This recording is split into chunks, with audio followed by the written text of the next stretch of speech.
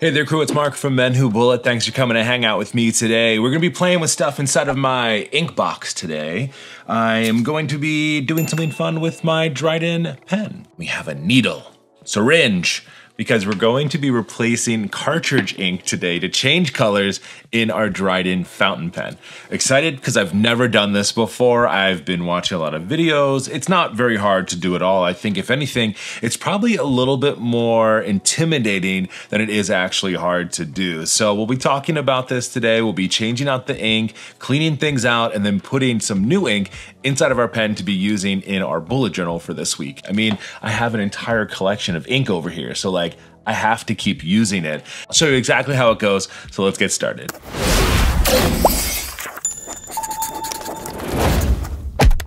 Okay crew, so let's go ahead and talk real quick. I don't know that I've done a full review on the Dryden fountain pen, but this is actually one that they sent me. You can get these off of Amazon, relatively inexpensive. And what's so great about this, not only is it a beautiful fine point pen, beautiful colors, but when you purchase this, you also get an ink converter.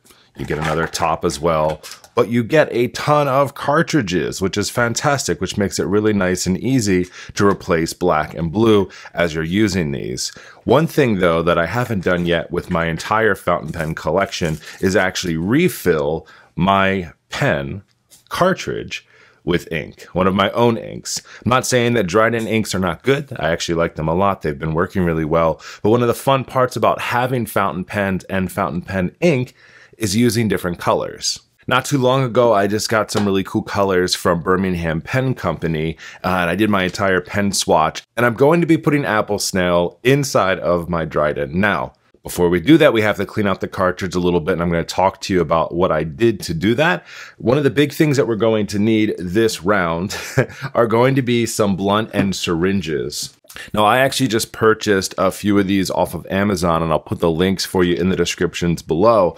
But we're going to be using these today to get that ink inside of there and also to flush out the cartridge. The great thing is that cartridges are relatively inexpensive, so you don't have to do this all the time, but cartridges are also a really nice and easy way to ensure that your ink isn't necessarily coming out of your pen as you're drawing with it. So this kit comes with the draw and then also with the syringe top here that actually screws right into the top of here. You can clean these out and reuse them as you need to, so we'll be using this today to do that. I also like to have a paper towel or some type of cloth out. This has been my like go-to everything ink just to kind of catch anything if it happens. Now for the Dryden, as I mentioned, just really love using this pen over the past few weeks. A beautiful, nice fine point. And as you can see, once we open that up, we have the cartridge here, which is all used up. There is still just a little bit of ink inside of here, and when you first get these out, they might have a bit more ink than you want. Of course, since we're putting a new color like this apple snail, which I'm going to use today, we're going to want to get as much of that black out of there as possible. So I've done two things. The first thing is I've gone ahead and just kind of rinsed and gotten out as much ink as I could from this part of the pen. This is where all of the ink holds before it comes out of the tip of the pen, and I did that just by running it through some water until it ran clear. For the cartridge here, I just have a small little container of water, and what we're going to do is we're actually going to take our syringe and we're going to fill this up with some water. Because if you run this underwater, just as a heads up, you can do that if you want to, but the thing is that the vacuum seal that's a part of this isn't going to really let that come out. So whether you're filling it up with water from your sink, you're then going to want to draw out. So what I'm doing is I just have water in my syringe here, and I'm just going to go ahead and push that water in here. And I'm going to do that probably 2 or 3 times.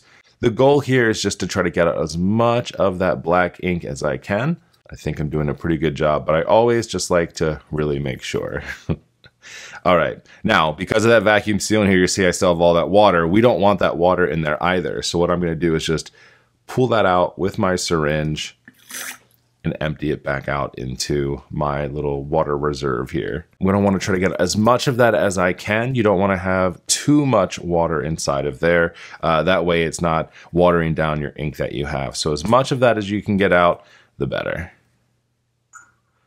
You're also going to see a little tiny ball inside of here, and that's just going to stay there. That's actually the ball that was originally holding the ink inside of here that kind of breaks that seal when you put it into your pen. So that'll always be in there and always just hang out while we're using this cartridge. You really want to make sure that you're also kind of clearing out your syringe. We don't want a whole lot of water in here. That's going to water down our fountain pen ink. So now that we have all of that, let's go ahead and get ourselves prepared to fill up this cartridge and get it into our pen and get things moving. So I'm going to go ahead and just mix up my ink just a little bit. It's a super cool color. Now this cannot fit a whole lot of ink inside of it. It doesn't say on the packaging exactly how much it holds, but it doesn't hold a lot, especially when you saw me just draw that ink and water out of here. It maybe only filled up kind of the tip of this here. So we're not going to fill this up a lot. We're just going to go ahead and pull a little bit of ink inside of here. Probably more than we need. And we're very carefully, we're going to insert that and we're just going to start to push the ink right up to the tip of that cartridge there. So it's not all the way to the top, but it's almost there. And then I'm going to go ahead and just push out the rest of the ink that was inside of my syringe. We're going to put the top on our ink so we don't spill this. It's my biggest fear. And then we'll go ahead and take our pen nib. Make sure that fits right on top. And we're going to push it until it's nice and secure. Then we can go ahead and put back on the barrel of the pen.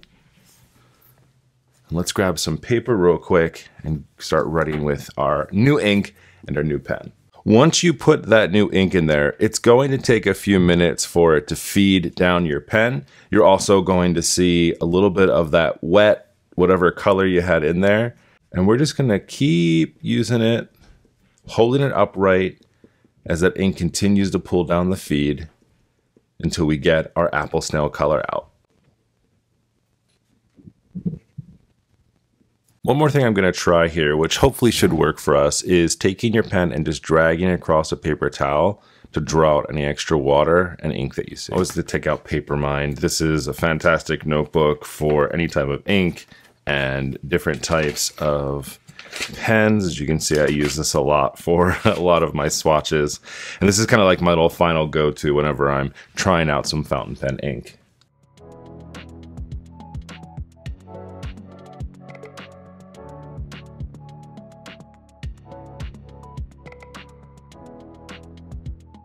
It's so interesting because the Dryden is so fine point. It's interesting seeing the color this way because I've used it with some other dip pens and some other types of calligraphy tips, and they all look very different. So that's with the Dryden. I'll show you real quick what this looks like with just a dip pen.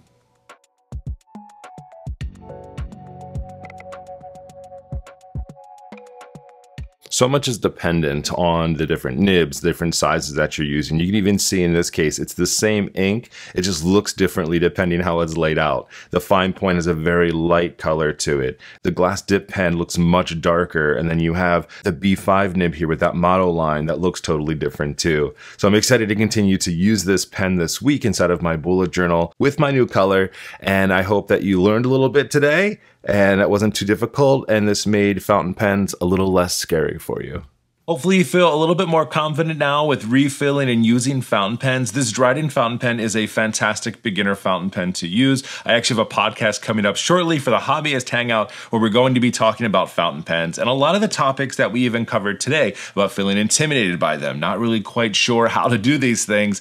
I'm learning as well, and I feel like if I can do it, you can do it as well. We talked a lot about pens today and getting inks ready for our bullet journals. Don't forget, starting next week, I'm going to be having an entire series on brand new notebooks. We'll actually be using this Dryden pen and the darker inks and trying them out in pen tests. We have so many notebooks to be testing out and getting you ready for the new year, getting ready for bullet journaling or just journaling as a whole. It's going to be a lot of fun. So hopefully you are already a subscriber. If not, make sure you do and tap that bell. And that way you'll be notified when we have all of the new videos coming out. I cannot wait. I'm so excited. I'll talk with you later on. Thanks for hanging out today. See ya.